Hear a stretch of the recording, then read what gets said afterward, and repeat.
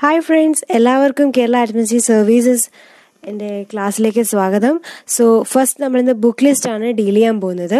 So book ലിസ്റ്റിൽ എന്ന് പറയുമ്പോൾ നമ്മൾ സിലബസ് വൈസ് ഏതൊക്കെ ബുക്ക് വായിക്കണം എന്നുള്ളതാണ്. അതിൻ്റെ പാർട്ട് 1 വീഡിയോ ആണിത്. So just see it. ഇനി നമ്മൾ നോക്കാൻ പോകുന്നത് പൊളിറ്റിയാണ്. പൊളിറ്റിയിൽ നമ്മൾ ലക്ഷ്മികാന്തിൻ്റെ ഇന്ത്യൻ പൊളിറ്റിയാണ് നോക്കേണ്ടത്. അതിൻ്റെ കൂടെ തന്നെ എക്സ്ട്രാ ടോപ്പിക്സ് വരുന്നത് ലാൻഡ് റവന്യൂ ലോസ് ഒക്കെ ഗൂഗിൾ ചെയ്ത് പഠിക്കുക.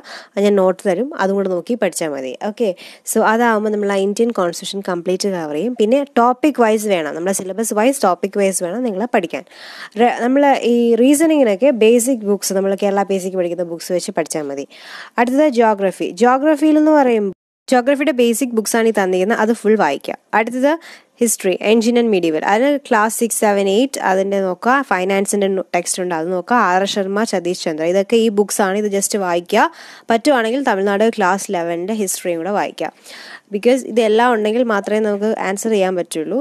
തമിഴ്നാട് ഇല്ലെങ്കിൽ പോലും നമുക്ക് കുറച്ചുകൂടെ ചെയ്യാൻ പറ്റും, ബെറ്റർ ആയിട്ട് ചെയ്യാൻ പറ്റും. അടുത്ത മോഡേൺ പീരീഡ് എന്ന് പറയുന്നത് നമ്മുടെ സ്പെക്ട്രവും NCERT ക്ലാസ് 8, 9, 10 അത് ഇത്രയും വായിക്കുക. അതിന് കൂടെ തന്നെ സ്ട്രഗിൾ ഫോർ ഇൻഡിപെൻഡൻസിന് ബിബാൻ ചന്ദ്രയുടെ സ്ട്രഗിൾ ഫോർ ഇൻഡിപെൻഡൻസും ഉണ്ട്. NCERT ക്ലാസ് 8, 9, 10 തന്നെ അതിനും വായിക്കുക. Because struggle for independence struggles ചോദിക്കും, ക്വിറ്റിൻ്റെ മൂവ്മെൻറ്റ് ചോദിക്കും.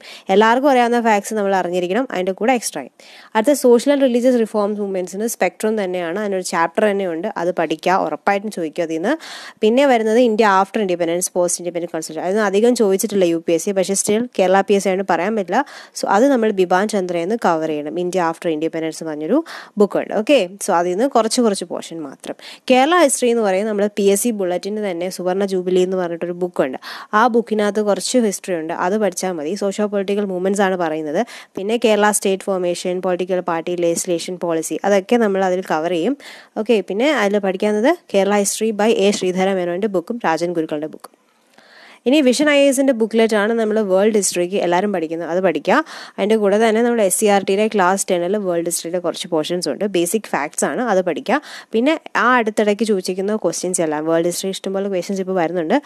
PSC ചോദിക്കുന്നത് കേരള PSC ക്വസ്റ്റ്യൻസ് ജസ്റ്റ് ഒന്ന് നോക്കുക, പ്രീവിയസ് ഇയർ ക്വസ്റ്റ്യൻസ് നോക്കുക.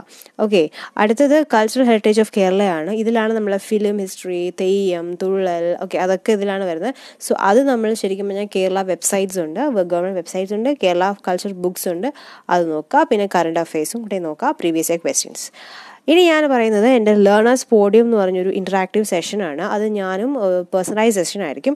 നിങ്ങളുടെ വർക്കിംഗ് ടൈം അനുസരിച്ച് പഠിക്കാൻ പറ്റുന്നില്ല, കേസ് പ്രിപ്പയർ ചെയ്യാൻ പറ്റുന്നില്ല, അതൊരു കോൾ ചെയ്യാം. And I will give you guidance and planning. Okay, thank you.